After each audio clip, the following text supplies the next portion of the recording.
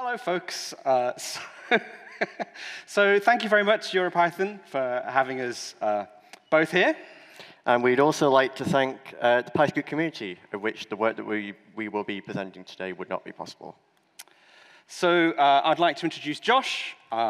Josh, I just asked him, what's your job title at Anaconda? He's a colleague of mine. He says, I don't know. So Josh is the intergalactic lead god of all things Python at Anaconda. Something like that. He has a passion for Python in education. And here's Josh a few years ago at PyCon helping a beginner programmer in Python with taking their first steps with one of Josh's projects. And this is Nicholas. He's a software engineer today, but he's really a tuba player. Don't tell anyone. Nobody's more surprised than he is to be here. And I'm delighted to be joined by him for this talk today. So, this is going to be a talk that involves PyScript. So just so we get a little bit to know about you folks, how many of you here have heard of PyScript? So they've put the lights up, and I've just realized my glasses are really dirty, so I can't really see anything at the moment. So some of you put your hands up. There were some hands, but the 30-second, if you're not quite sure what PyScript is, it's what it says up there. It's an open source platform for Python in the browser, and we can do that because of a new technology called WebAssembly, which is an instruction set for a virtual machine that runs inside the browser, and essentially what happens is that we build on top of some Python interpreters. Pyodide, for instance, is CPython compiled to WebAssembly. So you get real Python in the browser. So today we're going to do a very quick run-through of where PyScript started out and what it looked like this time last year, and then take a little bit of a look at where PyScript is now and a sneak preview of the future as well. So this time last year, I was stood on this stage giving a presentation about PyScript, and I would say the metaphor we should use is perhaps coffee. So this time last year, PyScript was a mega Starbucks Americano that tastes like, well, I don't know what you would expect from Starbucks with a mega Americano. Watery. Watery, maybe, and big, and a little bit uncomfortable to drink. But this year, it's a very sophisticated Italian mocha brewed espresso. So how can I make that claim? Well, this time last year, PyScript was around 500K. It was essentially a JavaScript library that was written by Python developers. So you can imagine how that looked like. And then this time last year, well, this time now, actually, PyScript is around 40K. Because we found our very own Web Yoda, yes. Who has completely rewritten and re-architectured PyScript to make it super fast and super useful. So that's a whole order of magnitude smaller that we've got. We've also got multiple runtimes. This time last year, the only Python runtime that we supported was Pyodide, which is CPython compiled to WebAssembly. But we've also been working with Damien, a friend of mine who's the maintainer of MicroPython. MicroPython is a very small version of Python. It's about 160K to download. So with the 40K of PyScript itself and MicroPython in under 200K, you've got a working Python interpreter in the browser.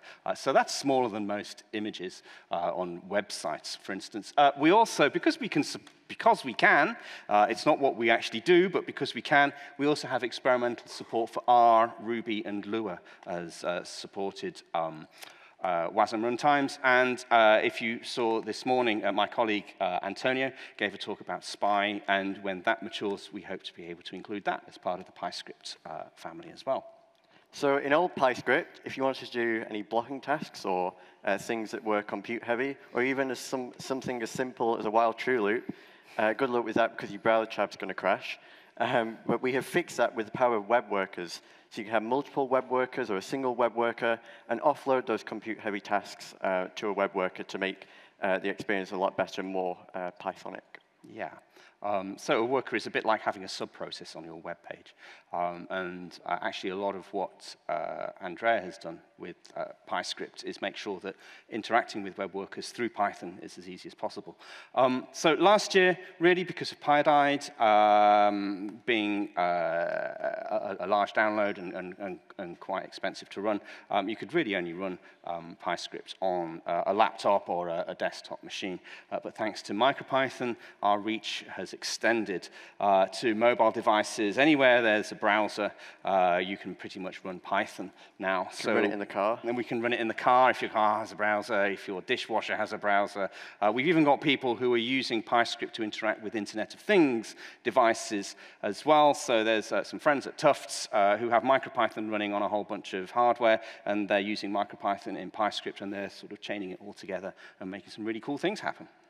So because PyScript was very much in the early days, it was very much developer-focused, only really friendly to developer use cases. It had a bit of some rough edges that kind of made it a bit difficult to use. Documentation wasn't quite there. But now we've really improved those things and had a focus on meeting users where they are. So any use cases, any application, PyScript has a big, vibrant community now, which we really encourage you to join. Whether you're doing a very basic project or a more advanced project, PyScript is there for you. And finally, I'm a VI user, so I'm just using VI as a kind of a proxy for a code editor here. So last year, if you wanted to write PyScript, you just had to use your code editor. But you can still do that, but you can also use PyScript.com now, which is an Anaconda product that's free to use. If you want to try PyScript, just sign up. It's free, and just go write some Python code in your browser. It also hosts your apps as well, so you'll be able to share them as well. And in the last few weeks, I've been working on some code spaces so that you can just get VS Code in your browser in GitHub and write your PyScript there as well, deploy it to GitHub pages, for instance. So Josh mentioned the community. Get out your phones. That's where you connect to the community, is basically on our Discord server. We didn't decide that. The community did. So we've kind of gone to where the community are. But it's a friendly community. It's growing very quickly as well. We have, every week, there are community calls, and lots of really cool things are happening. Yeah, and also, if you want to learn a bit more about the technicals of PyScript, there is the docs at docs.pyscript.net. It's a really good place if you just want to learn how to get started, or if you're integrating PyScript in a more complicated application. All the sort of advanced features are documented there as well. So there's been a lot of progress with PyScript. A lot has happened in the 2 years that it's been around. But let's remind ourselves of kind of where we've come from. So this is Peter Wang, one of the co-founders of Anaconda, and also one of the co-founders of PyScript.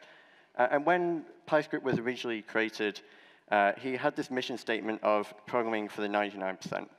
So what does that mean?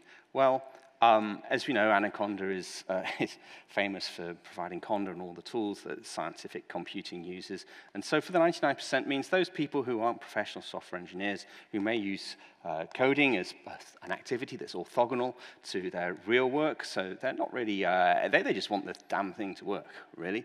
But also people who want to learn how to code as well. We need to make sure that the barriers to entry for these folks are very easy. And so your introduction to Python shouldn't be, well, go to python.org, now download the thing.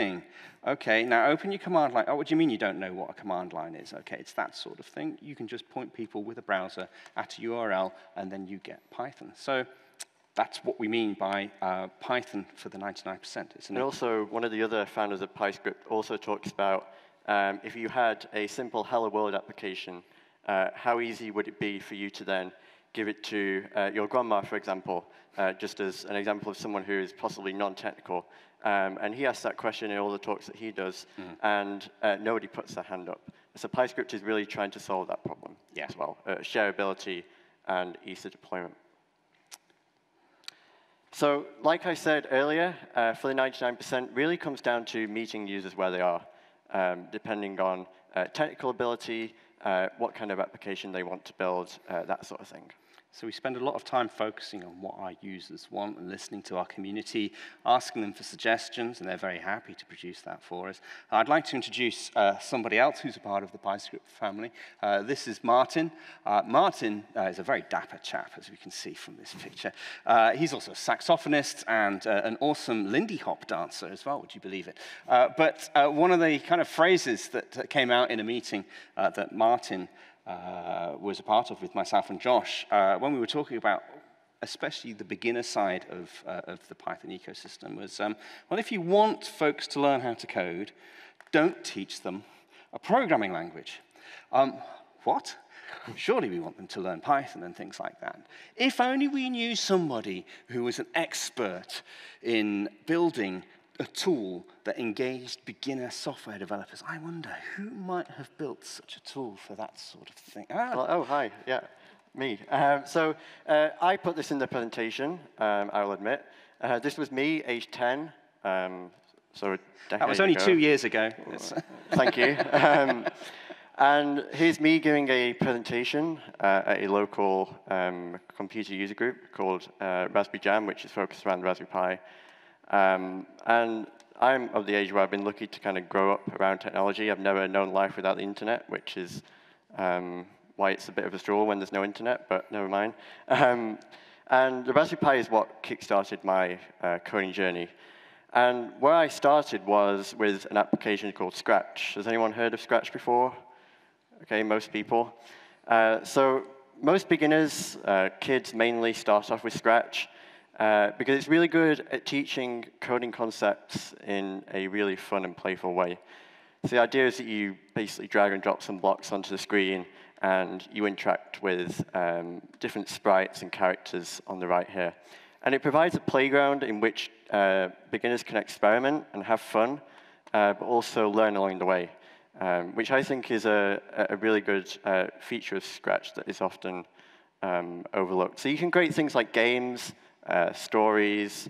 The presentation that I was giving was an operating system in Scratch, which wasn't very useful, but that was my kind of thing, creating things like operating systems and that in Scratch and PowerPoint, which was a bit weird, I know, but that's what I did. But in contrast to if we want to learn Python or any other text-based programming language, in UK schools, computer science is a mandatory subject in secondary schools.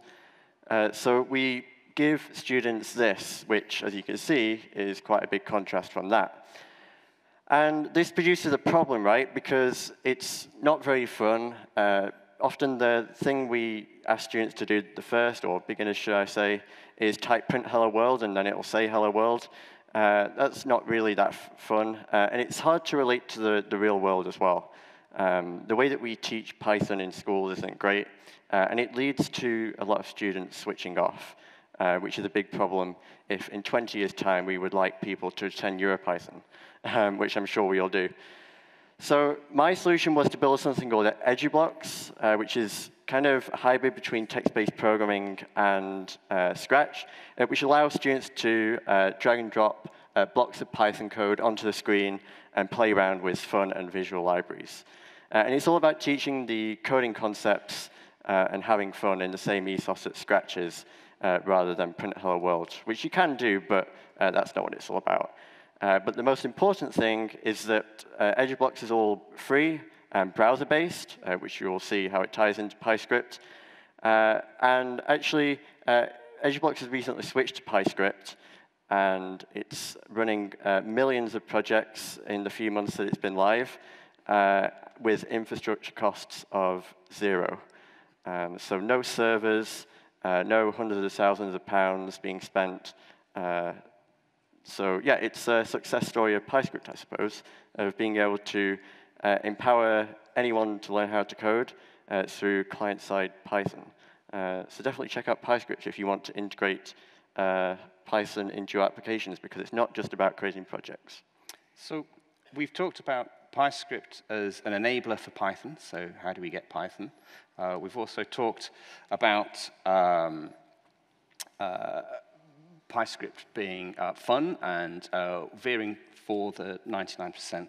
So being good engineers, we really don't want to reinvent the wheel, and perhaps we should look around and see, well, where could we draw inspiration about the sorts of things we could build on top of PyScript, such that people who aren't perhaps professional coders have a way of being able to build apps. So, you know, when I were a lad, things kind of looked a little bit like this. This is Bill Atkinson, the creator of HyperCard. HyperCard looked like this. It ran on Macs in the 1980s, and it was all about being able to draw and create applications as quick as possible. The notion of a card was a thing, so these was very simple concepts to be able to explain. It's a very young-looking Bill Gates introducing Visual Basic here. And Visual Basic makes Windows programming fun. I like that. And again, that was all about being able to draw what it is that you wanted on the screen. And this is how a Visual Basic app works. So you start to draw the kind of different elements, so a text area or a text box, you drag and drop it, and you drop it on the thing. And so on the left-hand side, there's a kind of like a palette of all the different widgets that you might want to use. And on the right-hand side, there's kind of metadata, for instance, like the name of the thing, or its position, or its color, or things like that. And essentially, what you do is you just draw the thing. So we're starting from the user's experience of the app, which is an important thing. And it's kind of playful as well. It's exploratory and things like that. So you sort of get a very interactive development environment where you can see what it is that you want pretty much immediately. And this clearly is an artificial intelligence application that only answers one question. And so when you click the button, and clearly you can run your app immediately to see how it works. So what is the capital of France? Well, the capital of France is Paris. So this is AI in Visual Basic from the 1990s. Nobody wants to hear about that anymore. This is how we write web applications now. The world has moved on to fun things like JSX, where we get to pick this week's trendy framework of choice. In fact, a new one has probably been released whilst we're giving this talk. And then we get to optimize for one of 150 browsers, I think it is, over here, with all the same web standards, which I promise are very much a thing that are respected by all browsers in the world. And then the extra hard drive space I need to buy for all the patches that I need to store. Isn't it great? It's better than what you just showed. Well, joking aside, clearly something's gone terribly wrong. The application frameworks of today are all about features and how to do things and processes and technology and stuff that really is boring to anybody who isn't a software engineer. And we want to recapture that sort of enablement of perhaps what was going on in the 80s and 90s. So if only there were a way to recapture and create the expressiveness focus of the old days, but with the tech of today. If only we had something like Python in the browser or something like that. Never heard of it. Ah, yes. So Josh and I, for the last few months, along with Martin, the saxophone-playing dancer, with a philosophical outlook, we've been working on something called Invent. Invent is an app creation framework. I just want to tell you the story of how we got to Invent for a second before we show it to you. Now, this is a remarkable group of young people and their parents who I worked with. I'm sort of sat there in the middle with next to the guy with the cap on. This is a neurodiverse group of folks. This is a group of folks from underrepresented groups in tech, but they get together. They're called Young Coders London. And I was helping them just prior to COVID to learn how to code. I was teaching them coding. It was a lot of fun. In fact, it was a great privilege to work with these folks. They're an incredible group of people. And it came clear to me that, print hello world is quite boring if you're that age, okay? You want to be able to do something that actually works with your primary computing device, which is something like a mobile phone. And since I had an opportunity, I thought, could I create a framework that was inspired by HyperCard, that was simple to assemble, extensible, and something that these young folks could create apps for their phones with? And so I came up with something that I called, get this for naming originality, PyperCard, which I wrote on top of Kivy, so it would work on mobile devices. And actually, the gentleman I'm about to talk about isn't on that photo, but one of the kids there, he wrote a tic-tac-toe game using this. I had no idea how he managed to do that, but he was taking the framework that I had quickly bodged together that was using these simple concepts that you fit together like kind of thought Lego to create something that was really quite unusual. So I talked about, simple to understand core concepts. And so that's what we've tried to do with Invent. Yeah, so the idea of these core concepts is that they're very easy for beginners to understand, but also teachable. We want Invent to be used by a wide variety of people, but we have specifically focused on it being easy to use for beginners, but also extend to more advanced use cases as well. Yeah, so let's go through the core concepts that we have sort of been trying out with folks, like in the last photo. So in an event app, pages, just like HyperCard, contain components used in the app. So these are kind of like widgets and buttons and things like that. Media are just assets used by the app. These are things like pictures and sounds and videos and things like that. Functions define custom behavior of the app. That's the business logic. And we use a sort of a pub-sub mechanism that we're calling channels that carry messages to coordinate behavior. Behind all of this, to keep state, we have a data store that is simply a key value store. And so, for example, the data store will publish messages on particular channels to say that certain items of data have been updated, and widgets on pages might be listening on those channels, and they update themselves. In this way, the event application becomes reactive. And also, you might want to do more than one thing at once. So we have a very simple notion of, a little bit like a promise, but we call it a task, that does background stuff, and then a limitation we've imposed is that it stores its results in a data store, and the data store will signal via the channels that this thing has left a result, and then the app can react to it. So I also want to point out that these I wonder if we have time. These core concepts are supposed to be easy to teach and easy to learn. Literally, that's all you need to know in terms of high-level concepts to be able to write an event app. And one of the things that I've been working on, I used to be a teacher, so I've been working on a whole series of unplugged activities. So unplugged means away from the computer, where it's easy to be able to teach what these core concepts are at an abstract sort of a level, so that when beginners, learners, new coders, people who aren't that familiar with Python perhaps, they've already got in their mind's eye the right sort of mental model. So we're going to do a demo of Invent to build what you saw with the Visual Basic demo. So this is a very early version of the technology that we're going to show you, but we would like the feedback, and that's really important to us, that we are building a product that is driven by the feedback of the people who are going to ultimately use it. So let's go ahead and run the demo. And run the demo. Yes, remember, this is pre-alpha, okay? Yeah. So this is PyScript.com, and I'm going to clone a template app that is an event app, an event template. And so this is the tooling. It's a little bit like Visual Basic. On the left-hand side, you've got a suite of widgets that you can drag and drop onto a page. There we go. And on the right-hand side, you've got kind of metadata about whatever the currently selected widget might be. And so you can do different things, like change the way these things look, change the text and all of that sort of stuff. And of course, we're going to be creating an AI application, because of course everybody has to jump on that particular bandwagon. So here, we're creating a couple of keys in our data store. So there's a question for what the user types in, and we have an answer, which is what the AI will respond to. And we're saying here, by selecting that text area, we're saying that actually anything that you type in there goes in the question slot in the data store, and anything that comes back as an answer goes in the text area at the bottom. And we're saying here that the channel, that whenever you click the submit question button, is the ask channel.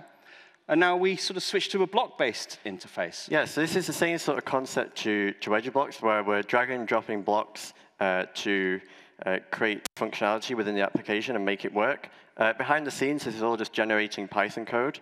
As you can see, we're just dragging and dropping the things onto here. And then we go back to the builder.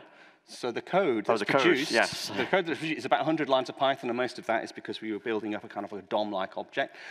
So I've already created an AI module, and I'm going to delete a whole bunch of stuff because this is an alpha version of the tool, so don't look at that. And essentially what I'm going to do is just ask the overlords from the AI module here the prompt, okay? And that's going to return the result that we put in the answer slot in the data store. And then finally, we're just saying, make sure that you include that ai.py module. And let's see, does it work? What is the capital of France? So, there we go. France is Paris. Thank you. There we go. Woo!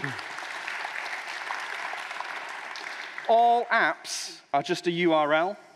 So get your phones out. This is running MicroPython. It should just work for you. I've put a limit on the amount of spend on my credit card for ChatGPT. So let's see how long it takes for you to sort of make it not work. But it should just come up. What a wonderful talk. Thank you very much. Thank you very much. So, again, applause.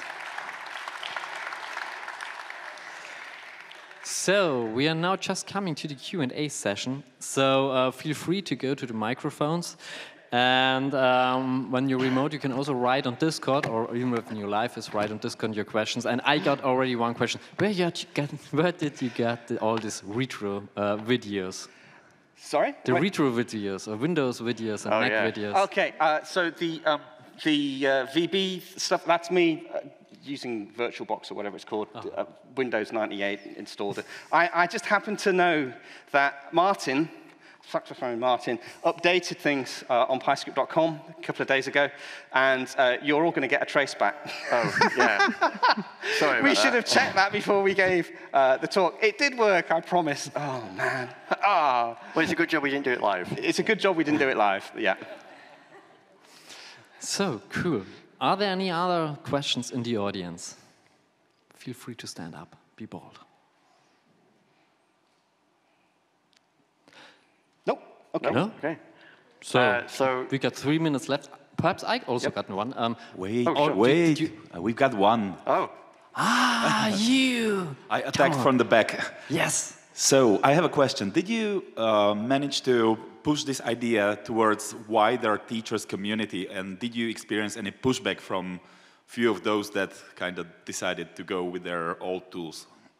Yes, so I was actually at a teacher conference back in the UK last week, where I was showcasing EduBlocks and also the Invent work. And teachers were really positive about it, mainly because they already teach Python, and they already use EduBlocks as a tool, the majority of them. But they're really looking for something that helps increase engagement, like I was talking with that transition from Scratch to Python, because Hello World doesn't really cut it. So to be able to have something that is as simple as that, and allows you to drag and drop a few elements, build a real-world application, was really exciting for them, to be as simple in the same amount of time, but much more fun and engaging as well. The important thing is what I said about the young coders folks in London. You know, print Hello World, as Josh just said, doesn't cut the mustard these days. So if we can get a version of Python that runs on your mobile phone at the end of a URL without a traceback, oh man, that's so embarrassing. I'll never live that down. Then, you know, teachers, it's just going to be immediately interesting to kids, well, and beginner coders as well, all over the world. Very cool, very cool. So, are there other questions? We got 1 minute? No? Okay. All right, there's a question. Yeah, do. This isn't quick, so maybe we can talk about it later, but I'm really curious of how you bridge the gap from sort of this beginning kind of interested in coding stuff to then finally getting at a real text editor. But maybe we can talk about that later. So. Sure. Yeah. Cool. So, time's running out. What rest? Saying thank you for this wonderful talk, and I get some cookies. Again, Thank you very much. Thank you.